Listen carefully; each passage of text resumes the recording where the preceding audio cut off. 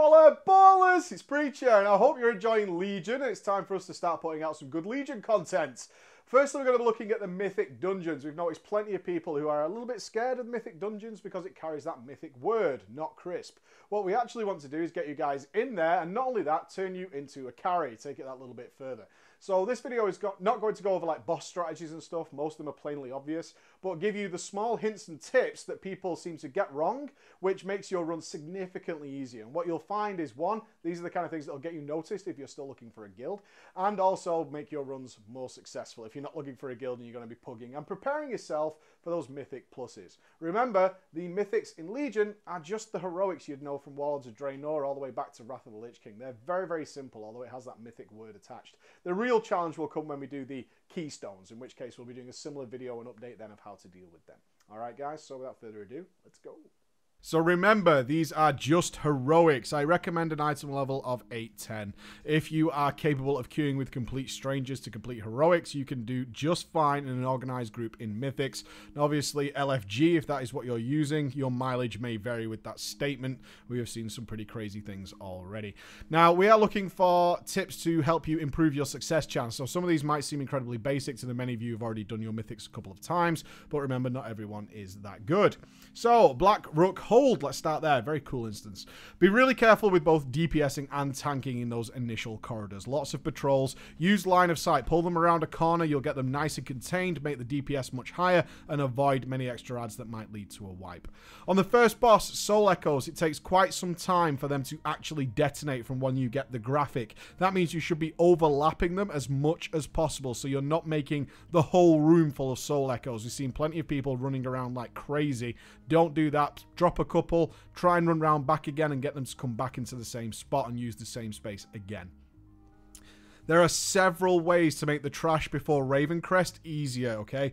Pay attention to the Risen Arcanists. They get a self buff of 50% damage. That needs to either be spell stolen by a mage for another load of DPS or purged off, otherwise it will start wrecking you.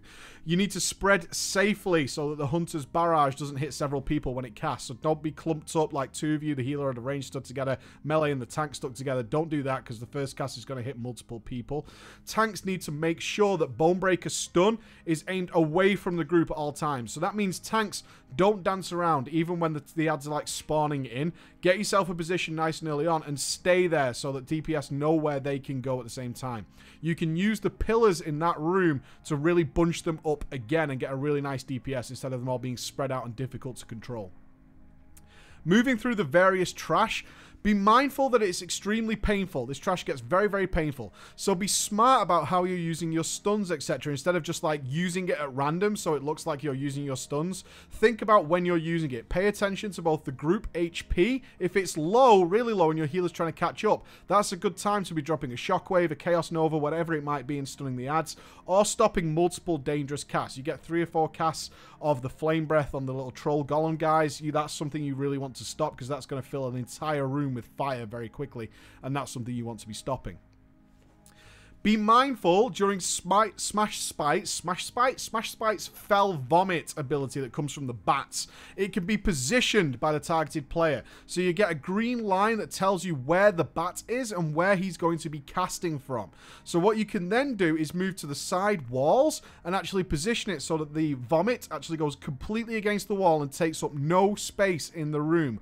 Line it up nicely, and that leaves the entire room open for the rest of the players to deal with their knockbacks and also to just make sure they're not getting creamed, okay, without having to run around a lot of vomit all over the floor. And for the final boss, the bees!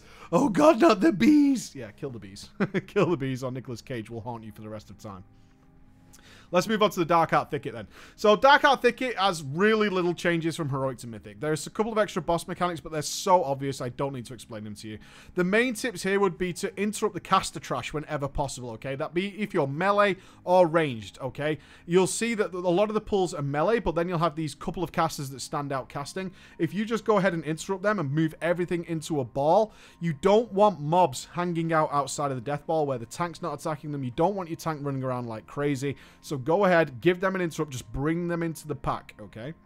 The charge on the elemental before the downdraft boss, that charge can be stunned and it can also be sidestepped, so you don't need to get knocked into the eggs all the time. I see entire groups of people constantly being knocked in. It has a cast time, okay? It's very quick, but it can be stunned if you're ready for it. You could drop a kidney shot, or what's the new kidney shot called with a gun? You could drop one of those, all that kind of stuff. You can stun it, you can dragon's breath it, you can just move to the side so it doesn't hit you and it will come back to you. You can do all those kind of things. So the last tips I really had on Xavier's was that there are more mechanics that you can control, but there's no major tips here except pay attention to whether you should be stacked or grouped. Okay, so you'll have the growing paranoia, which means you want to stand on your own. It's the red one, or you'll have one with a blue circle around you, which means you want to stand with other people. It's really that easy. If you can immunity feed the weak, do that. There's a lot of damage going out there, especially if your healer's not very well geared. If you can immunity feed the weak, do something just to get rid of it, vanish it, cloak it, ice block it, whatever you've got. Just pop that out there and stop that being a part of the encounter.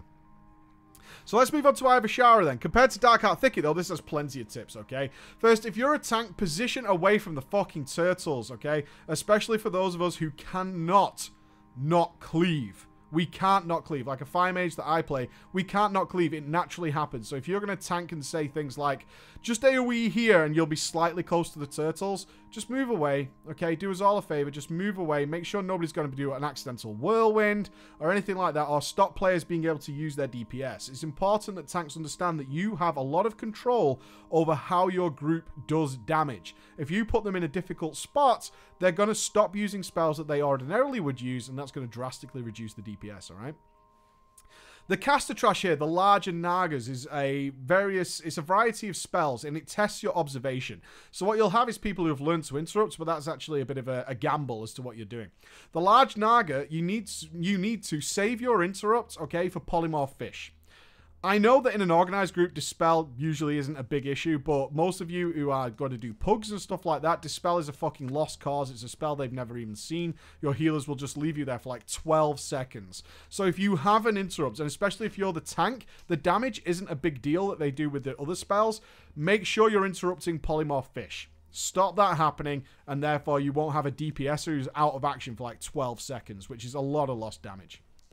Currently, in the way the game is right now, if you kill Serpentrix before you kill Hate Coil, there will be no blowing winds, and more importantly, no fucking seagulls, you fucking seagull pricks. So if you want to, and you're doing Mythic, I would recommend right now that you kill Serpentrix before you kill Hate Coil, and come back to Hate Coil after. It'll make the fight so much better. You're not going to have seagulls running around, potentially stunning the tank, stunning the healer, stunning the DPS, and just generally spoiling that whole fight. And the blowing winds during Toxic Wound can be a total pain in the ass. So really, right now, do that.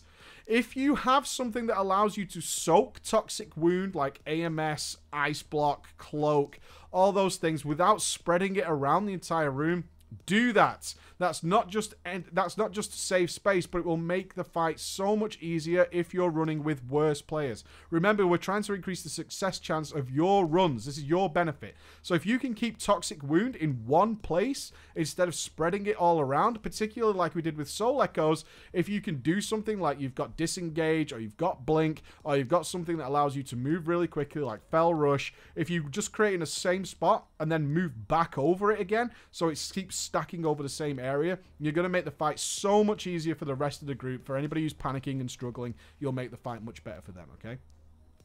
Moving back to Hate Coil then, just make sure you've got a solid timer for the breath, okay? The debuff, the Curse of the Witch, so you can maximize DPS before turning it away from the group. And a lot of people don't seem to understand this mechanic. Curse of the Witch has a timer of a various length of time. It can be like 10 seconds, 6 seconds. When it runs out, you do the big purple breath. The idea is that you aim it away from the group, otherwise you're going to knock everybody away, slows DPS down, ruins positioning, can cause islands to be despawned unnecessarily. You might knock people into static shock so they get all stunned and stuff. A lot of problems come from that. I will say, though, that the breath can kill the adds. Alright, so the achievement for this fight, if you're doing your glory, is actually to kill the adds with the breath. That's something you need to bear in mind, that it can do that. But generally speaking, most people aren't doing the achieve, and you should be aiming it the fuck away. Most of the trash between Hate Coil and Deepbeard is totally skippable, okay? Besides a couple of Murloc packs in the cave, which is super easy. Try and avoid the snails, right? The snails. Try and avoid the snails, but most of that is entirely skippable. Learn how to do that. Don't be that guy who trundles off and pulls a giant or some fucking nonsense. when it gets to Deepbeard himself, the Quake ability that comes under your feet, ordinarily you obviously want to move, but if you do have Gaseous Bubble, okay, which is the ability, if you're not sure how this ability works, you get the bubble around your character, you will have seen it, you need to purposely take damage to get rid of that. If you don't take damage and reduce the strength of that Gaseous Bubble, you're going to, like, explode on everybody. You don't want that to happen. Quake actually almost one-shots it. I say almost. It nearly one-shots it entirely. So you will notice that when you get the bubble, Quake casts shortly after. Stand in your Quake. Take the Quake. And then you only really, if you want to get rid of it 100%, you only need to soak a couple of the pools that are flying around. Other than that, you can continue to DPS as normal. I really recommend using the wall at the side of the room, so you don't get pushed over there if you've got winds blowing as well. That'll make your life much easier rather than being blown all over the room. The only tip for Ashara, as chaotic as that fight is, especially as we get into Mythic Plus, which we will be doing a video on, is not to spread out too much. Don't spread out all over the place. Use your tank as a baseline. Your tank only has to move for Deluge, and then he should be moving back, okay? He should be moving back, and that gives you a point, a fixed point where you guys can move around and be there. This both does a couple of things. One, it increases the efficiency of your healer, so he's not having to run around and try and find people. He also needs to dispel the Arcane Bomb from people, so he needs to be in range for that to do it quickly. As well with soaking the new mechanic that's in Mythic, which is Crushing Depths, which is an ability you all need to share damage on, okay? So, although it doesn't particularly matter in Mythic 0, okay, it's not really going to wipe you this stuff. When we get into more difficult stuff, you need to be mindful of this positioning because it's going to make it much easier for you, okay? On to Halls of Valor then. So similar to Thicket, most of Halls of Valor is really similar to Heroic, with the mechanics are more deadly, right? They have more health, more damage, usual stuff. But there are still a couple of tips I've got for you. Ensure you have a plan to manage the dangerous caster as you approach Hersia, okay? I'm going to say Hersia. You either CC him or you just interrupt him. Have a range do it, or have somebody you can, like, shadow step up there and kick him or something to bring him down, all right? Last thing you want to do is leave that guy stood up there. And also when the tank drags him up there, or drags the other 3 mobs up to him, you have line of sight issues unless you're going really, really quickly. So just interrupt him and he'll just run down to the pack, and that's all you need to do. During Sanctify, a lot of people like run away and try and avoid it. Tanks can easily soak that, even into a couple of Mythic Pluses. The tanks literally can stand in front of it and soak it. Melee, just stand directly behind your tank. That's all you need to do. Stand directly behind your tank and you can continue to fully DPS. Just move away before he does the light knockback ability on the tanks, okay? It's a big shining light beam. Has a decent cast time. Just move away for that. But during Sanctify, instead of running in circles, just stand behind your tank and let him soak it. After you kill Fenrir, don't mount. I see a lot of people mounting after this. So when you kill Fenrir, assuming you kill Hersia first, you'll get the huge speed buff. Only works while you're on foot. Running is way, way quicker. Way, way quicker. And timers will become a factor in Mythic soon, so that's something you need to be aware of. When you kill the Trash Before God King, the 4 guys that you have to activate, the order to do them in that's the best so far is 1, 3, then you do 2 and 4 together. So that's counting from the left, okay? The reason you do this is this ridiculously reduces tank damage, like by crazy. Don't do them 1, 2, 3, 4 or any other order. Just do 1, 3, and then 2 and 4. Your tank damage will be drastically slashed, making life much easier. On to the God King then. I would actually suggest that some of you consider using your Bloodlust here and not on Odin, because this fight is much more like beneficial for Bloodlust because the Valkyrie window is actually quite small. But I'll leave that to you. But I would say during Ragnarok, when you get behind Ragnarok and you have the shield up, you can move quite far away from that shield and not take any damage. You should be doing that because that's going to really reduce the amount of pools of Fel on the floor for the melee. You don't want to be doing that. So if you're ranged healers or anything like that, and especially melee, just spread in a way that you're within the shield, DPSing, doing your job, but not clumped up, so you can reduce all those pools being around the boss, all right? Because then the guys have to move away and they stop doing damage, and that sucks. And then obviously become a Valkyrie and win and don't get stunned on Odin. Let's move on to the Maw of Souls then. So the main difficulty in Maw of Souls when you move up to Mythic and Mythic Plus is that it's very condensed, lots of condensed trash groups. So you really have to be careful with positioning, particularly tanks. You really need to be careful where you're tanking packs because the patrols, the doggy patrols and all that kind of stuff can very quickly wipe your group if you're not careful. So just be mindful going through there that you're just watching out and being aware of where the patrols are, what they're doing, who's doing what, and keeping that stuff nice and tight so people aren't accidentally pulling.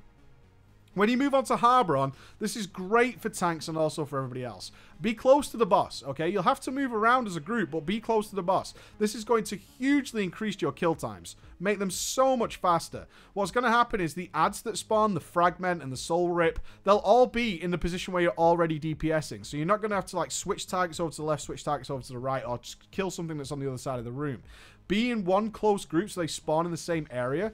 If you're ranged to being uncooperative, though, tanks, you can be an absolute baller here and move the boss to the adds. You can see who's going to get the debuff, where they're going to spawn from. Move the boss to there. Make a death ball. You can make a death ball very, very easily there. Simple tip, but it should. Some people don't do it. Ensure you save an interrupt or a stun for the channeled heal on the trash before hell yeah. My God. Oh, so many people who have just let that thing cast while, and at least I can say on my counter spell that it's just been on cooldown. I'm just going, fuck everything. Save something for that heal. They cast lots and lots of things, similar to what we saw in the Eye of Shara. They'll cast lots of spells, but it's the heal that we care about. Get rid of that. During Helya fight itself, a little chaotic, but honestly the fight is very, very simple if you're paying attention. Your biggest problem here is obviously the camera being first person. So all DPS should be focusing on the Destructor Tentacles, okay? They need to be tanked. I see a lot of tanks attacking tentacles on the side and not noticing that a Destructor Tentacle has been spawned, and then it kills the melee or whatever, or kills a ranged who happens to be nearby, or it just AoEs the entire group to death. So tank them, and everybody just switch them and burn them down real, real quick, then go back to all the other tentacles. Pay close attention to where she's facing. So many people die to this breath, and the camera does not help here at all, because you've got to look at the ground breakages, but particularly during her breath or when it's about to cast, just make sure you can see where she's looking and be ready to move. My last tip here is I've seen groups wipe hard or take no damage. Just pay close attention when she actually submerges.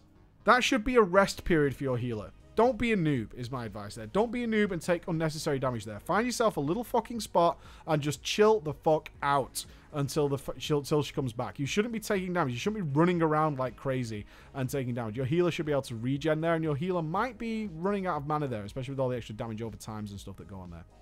Let's go down to Niltharian's Lair then. The trash skip at the beginning of the dungeon is used in every difficulty now, but I'll mention it in case you don't know how to do it. So, Rockmara. The constant stream of adds is usually focusing a healer. Tanks, you can use stuff to make that much, much easier if you don't have some sort of natural cleave like a lot of the tanks do.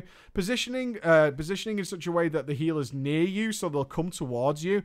Or if you have something like Death and Decay or a rune or something like that that you could drop on top of the healer, makes your life so much easier that you don't have to start spinning the boss around and fucking up the melee DPS or anything like that. Really fucking easy to make sure that that never becomes a problem.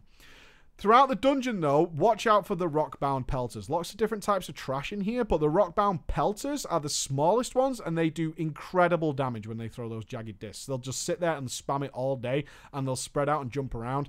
You should be prioritizing them. The only more damaging trash in the entire place is the piercing shards on the rock hulks, the big blue guys. So prioritize the pelters when you pull those things, not the ones that are casting the stone stuff. Look for the pelters that just spam jagged disc.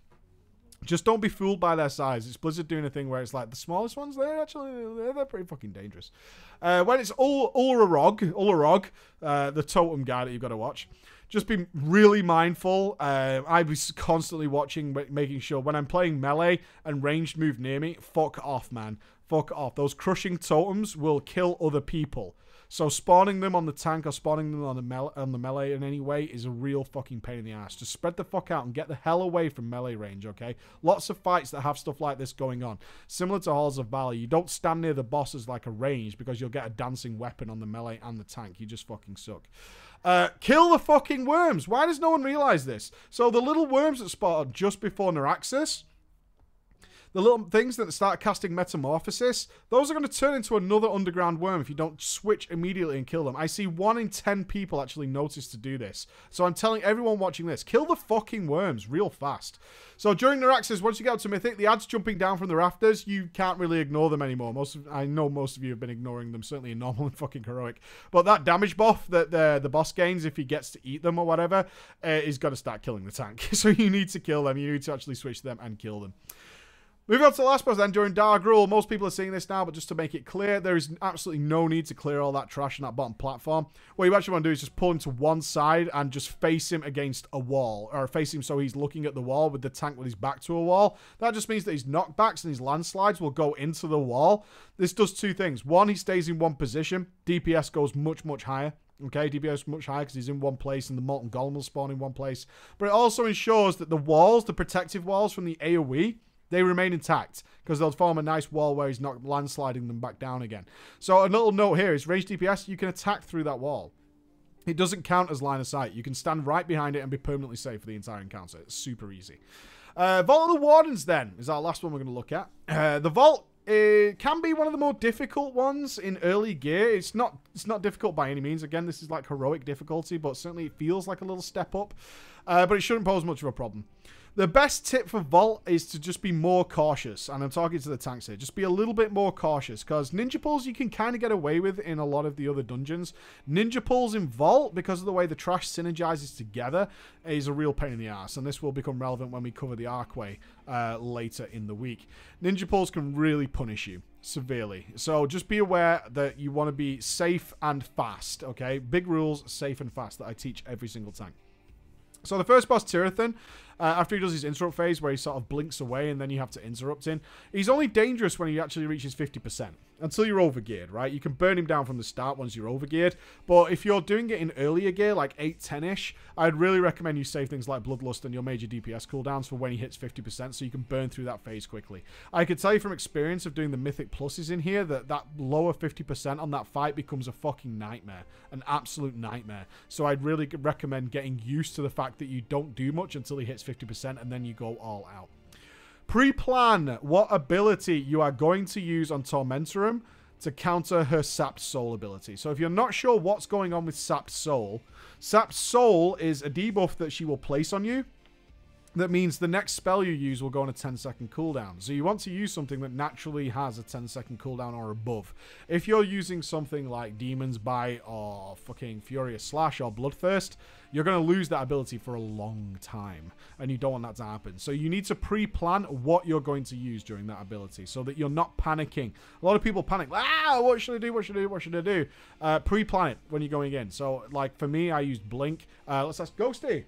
What did you use during Sapped Soul on Vault of the Wardens so you didn't go on cooldown? He has no idea what the ability does. You should watch this video. It's pretty good. During the Glazer fight, tough for quite a few people, but it's okay if you're being the baller. Again, this is about you being the guy who makes your success chance happen. So you should be the one who's prepared to turn the mirrors correctly. That doesn't mean, Preacher, which mirrors should I turn correctly? I'm showing you in the video. But you, after a couple of goes, and you will understand which mirrors need to be turned.